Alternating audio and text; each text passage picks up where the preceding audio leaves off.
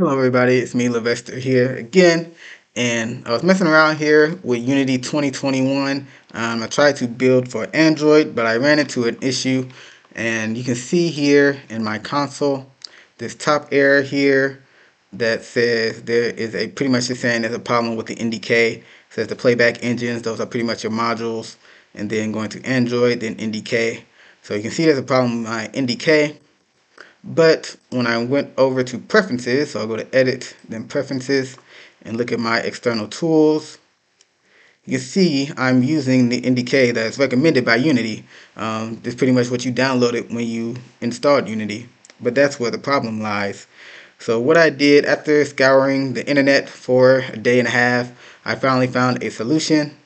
So if I uncheck this, what I had to do was download the Android NDK R21D files separately, and then extract that and leave that, pretty much click this browse and link it to that new folder. So what I did was I downloaded this Android NDK R21D and extracted it into this file location and then hit this browse to link it here. If you do have this issue, so yeah, after I did this, I am able to build it now with no issues. Just using this. Don't worry about this warning. Here saying you should use other versions in 21.3 such and such. Not supported. So that's what this is that we have here selected. And if you do need this, I do have a link to it.